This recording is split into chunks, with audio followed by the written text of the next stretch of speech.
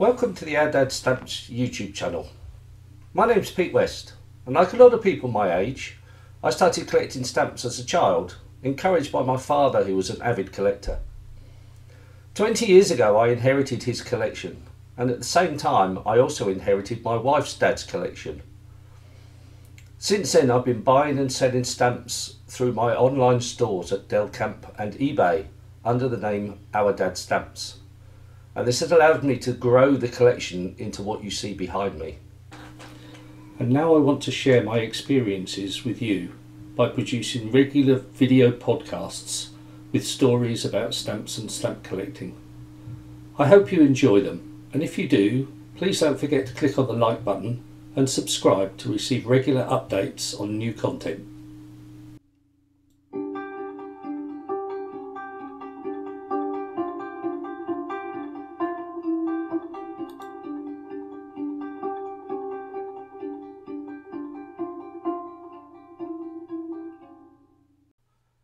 Happy New Year from Ourdadsstamps, and welcome to the new format video podcast. For those of you listening on Anchor or any one of their platforms, these podcasts are now available on YouTube with visual content to enhance your listening pleasure. So if you want to watch what we're talking about, then head on over to YouTube, search for Ourdadsstamps or click on the link in the description. I'm going to start the new year with what I hope will be a regular feature, and that's looking at stamps in my collection.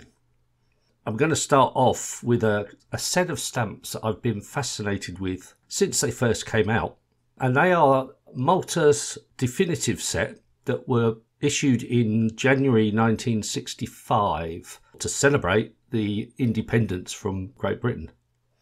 And the reason I'm fascinated by them, so much so that I've actually got a whole album dedicated to this one set, is that there are so many errors in the set, and most of them are reasonably priced. So I've been able to mount up quite a decent collection without a huge outlay.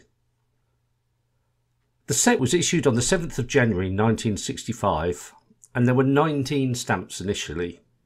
9 small format stamps ranging from a halfpenny to sixpence, and then 10 of the larger format ones which covered prices from 8p up to £1.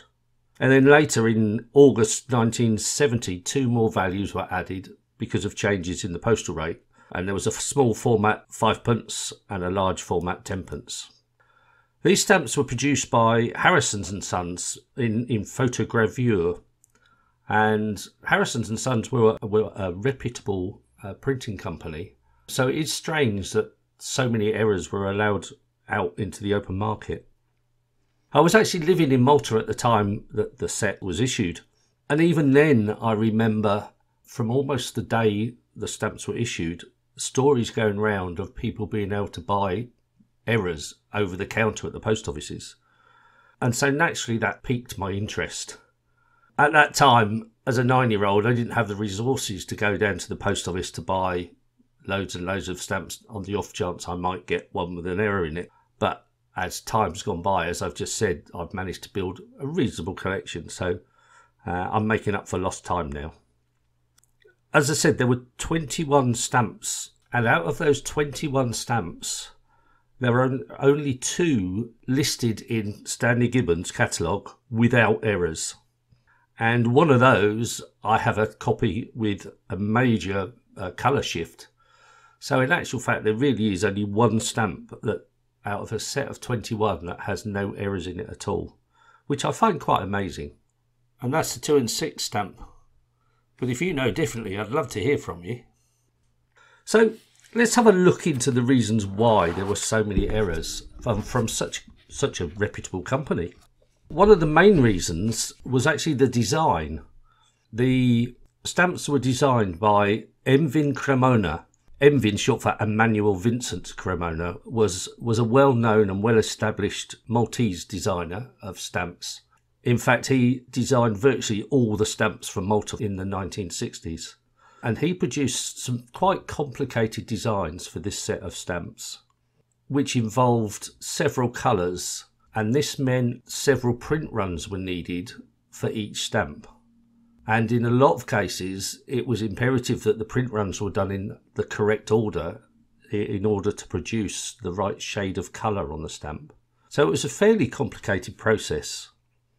The second reason is that all these stamps were produced without any borders around them. Now that does happen on occasions, but it's not a normal process. Normally there's a white border around the edge of a stamp, which means when you come to perforate the stamps, it's fairly obvious if it's misaligned. However, on these stamps with no borders on them at all, there were quite a few perforation errors that were allowed to go through. In some cases minor, but they're still errors and still make it interesting to collect. And a third reason, and this is purely my personal thought, just before these stamps were released, Harrison's produced a presentation pack for the Maltese authorities, showing what they were capable of. And in that presentation pack, they write that they have just built an extensive new production plant for processing these sort of stamps. So my guess is that because the production plant was brand new, it probably took a while for the operators to get used to it. And it's quite possible that mistakes were made at that time. As I said, that is purely my point of view, but that may also have contributed to the number of errors. The next question, of course, is, okay, we can understand why these errors occurred, but why weren't they picked up in the checking process? You know, these stamps are checked firstly at the printers, then when they're sent through to the Maltese Post Office authorities, they're checked again. Then when they arrive at the actual post office, they should be checked a third time. And finally, when the clerk hands over the stamps at the counter, they would have a look at them as well and are supposed to remove any defect stamps. So surely all these errors would have been picked up at some point along the way. And I think there's a couple of answers to that. One is the designs on the stamps, as I've said before, were very complex. And in some cases, one colour run produced a very small piece of colour on the middle of the stamp. And it would have been quite easy to miss that colour. There are 15 different stamps out of the 21 which have an error where the gold is missing. And on many of the stamps, the printing of the gold required two separate runs. One to print the gold border and one to print the gold in the centre. So when you're checking and you notice the gold border's there, or the traffic light for gold is there, you wouldn't naturally assume that the other gold is there. Maybe. So maybe that's another reason why these things got missed. And also, when you look at the stamps, sometimes it doesn't show up particularly well, depending on the light. So it is possible that these were genuinely missed. A second reason, and maybe a more spurious reason, is there are stories where people were able to buy varieties and errors from under the counter at post offices. So it seems that some unscrupulous clerks were holding back ones that they knew were mistakes or varieties and making some money out of them. Not supposed to happen, but I'm sure these things do. So let's have a look at some of the errors in detail. As I said, there are so many errors, it would be impossible for me here to list every one. But just some of the things to look out for. As I've just said, the gold colouring being omitted is the most common error. It occurs on 15 out of the 21 stamps. On the large format stamps, there was a frame either side of a centre design. It was a grey frame with a gold pattern over the top and the Queen's head on one side and the value on the other side. That gold frame was printed on a separate run from the centre design. And on virtually all of them, you can pick up stamps with the gold of the frame omitted or the gold of the centre omitted. I don't believe there are any where both are omitted. If there is one, I should imagine that's worth quite a lot of money. But the framework, because it's gold on a mid-grey colour, it can be missed reasonably easily. And the central design, in some cases, it's just a small word written in gold. So again, that is possible to be missed. So two things to look out for there. On the smaller format, the gold generally makes up just part of the overall pattern. By carefully looking, you should be able to spot the difference. Another mistake on several stamps is the silver omitted. In fact, missing colours is by far and above the most common error on these stamps. The silver being omitted is mostly on the small format stamps below the sixpenny one, and also in a couple of cases white. On the halfpenny and the penny stamp, the white value or white writing is omitted. And the halfpenny stamp is quite interesting because the word Malta is printed in a pink colour, and there's many varieties where the pink is printed twice. The halfpenny value is printed in white, although it looks a silvery colour because it's white over the top of the background. That also has several errors where it's printed twice. Mostly almost coincidentally, but in some cases there's a big and obvious gap between the two printings. There are so many varieties where the halfpenny or the Malta is printed twice that people have begun to think that maybe they were all printed twice to get a deeper colour, but it's only the ones that weren't lined up quite correctly that have been noticed. That's an interesting point and one that maybe needs to be looked into a bit further, but there are an awful lot of printed twice errors on the halfpenny stamp, so something to look out for. One other big common error, and generally these are not listed in Stanley Gibbons' catalogue at all, and that is colour shifts, where on the second print or third print the paper wasn't quite lined up correctly, so that particular colour isn't quite in the right place. Now, if it's a minor shift, it really doesn't make an awful lot of difference, and these do happen quite frequently and don't have any significant value unless you're a specialist collector. But some major shifts, and we're talking about 3 or 4 millimetre shifts or more than that, can have a dramatic effect on how the stamp looks. And there are an awful lot of these visible on this set of stamps as well. As I said, these are not listed in Stanley Gibbons' catalogue, so they do tend to be overlooked to a certain extent, but are certainly interesting and certainly well worth looking out for. I have several of the major colour shifts, and it makes an interesting look on some of the stamps. Another error that is fairly common, that I've already touched on, is the perforations. There are quite a few stamps where the perforation is misaligned, and that often happens with all stamps, but on these more seem to have got through, as I said before, because there were no borders on the stamp, so it was more difficult to pick up. One other thing to look out for is what's termed minor constant errors, and these are things which occur on every sheet in a certain place where there's a fault in the printing block, or the printing block has been retouched, or something has broken. And I've actually found one of these in my set that I didn't realise I had until I started researching for this particular podcast. And I was looking at my stamps more closely and deciding which ones I wanted to show and which ones I didn't. And I discovered on the 2 shilling stamp that there is what appears to be water running down the steps of the Gozo council offices. In John Trury's specialised catalogue of Malta, it mentions the 2 shilling stamp having a line across the doorstep. And I'm not sure whether the stamp I found is the one referred to there or whether it's a different error. And it's something I'm still trying to find out at the moment. But if anybody out there knows the answer to that, perhaps you could drop me a message or make a comment. That would be most useful. But it just shows you that having collected this set for years, I'm still finding out things that I didn't know about and still discovering new varieties and new errors. So it makes it really interesting what you can come across. One other thing I've realised as well from making this podcast is these stamps were overprinted in decimal currency in 1972. A few of them, and on those overprinted stamps it is possible to find some with the errors that we've just mentioned.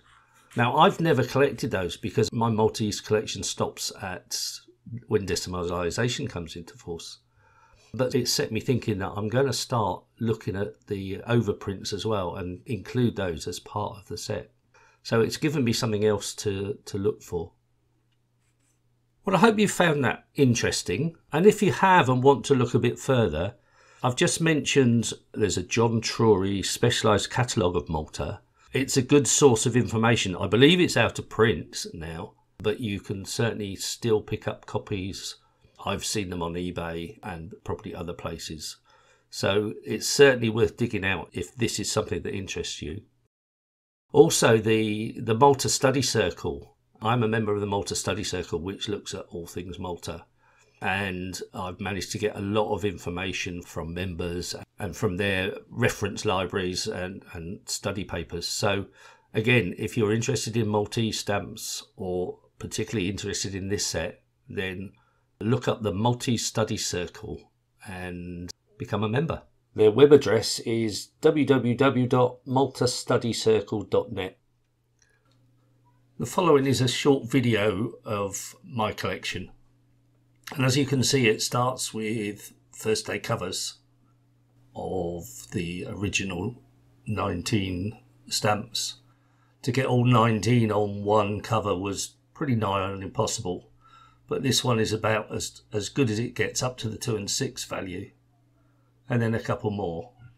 I don't yet have the really high values, 5, 10, a shilling and a pound, but hopefully they will come. They also produced booklets. There were 4 separate booklets, and each of the booklets has the stamps in 2 different orientations. I've managed to get all except for the booklet number 1 in both orientations, but hopefully again that will arrive shortly. Then we start with a complete set in blocks of 4. Most of these are corner blocks of 4. And in some cases imprint blocks.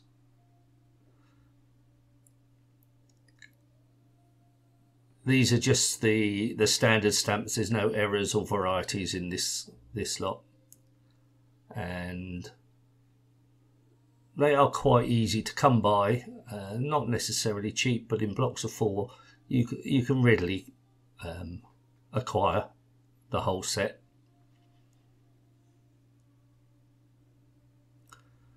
I then listed all the different varieties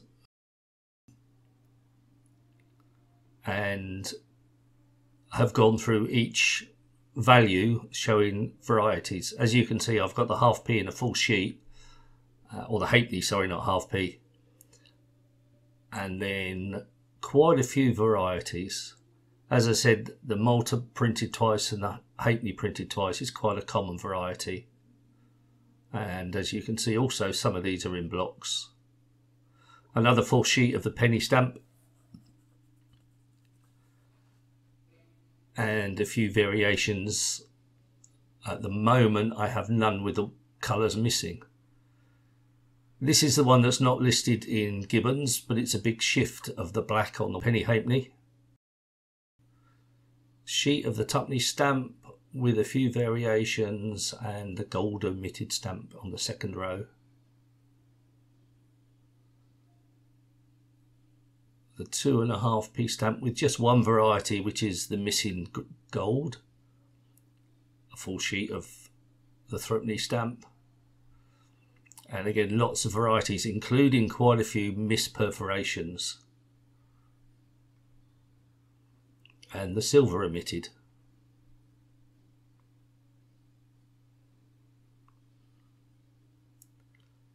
The 4p has quite a few shifts of colour, and also the silver omitted, the Knights of Malta omitted on the top stamp. The 4.5p has one variation where the Maltese Navy is on the right. The 5p has, at the moment, I don't have the fortifications missing variety. The 6p with a few missing colours. The 8p again with the gold missing the frame and the centre. The 10p without the variation, which is the centre gold missing. The shilling with the gold missing. And some colour shifts. More gold missing. As I said in my description, the gold missing is probably the most common error of all the stamps. The 2 shilling is interesting with the green colour shift and also the stain on the step that I mentioned. The 2 and 6, the only one with no errors in it at all. 3 shilling with gold missing and also lots of shifts of the frame. The 5 shilling and the 10 shilling, I at the moment do not have any of the variations. And finally, the pound variation with the pink omitted. It's quite difficult to see the pink omitted variation, but it is there. So thank you for listening. I hope you enjoyed it, and see you again next week on another Ourdadsstamps podcast. Thank you for watching.